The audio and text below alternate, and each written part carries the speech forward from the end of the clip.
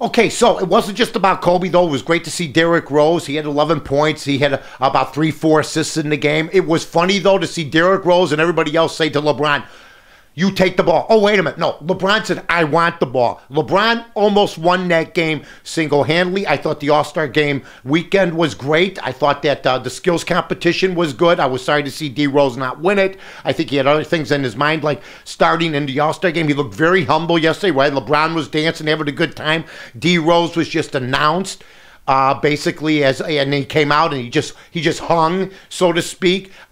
You know what? There was some great basketball. And in the last 5 minutes of that All-Star game yesterday, they really wanted to win. I mean, that's when they start. That's worth the ticket price right there. If they played the whole game like they played the last 5 minutes, it would be just an awesome All-Star game. As it is the best, I think, All-Star of all All-Star weekends. I mean, I'm just saying, brought to you by Althoff Industries, heating or air conditioning.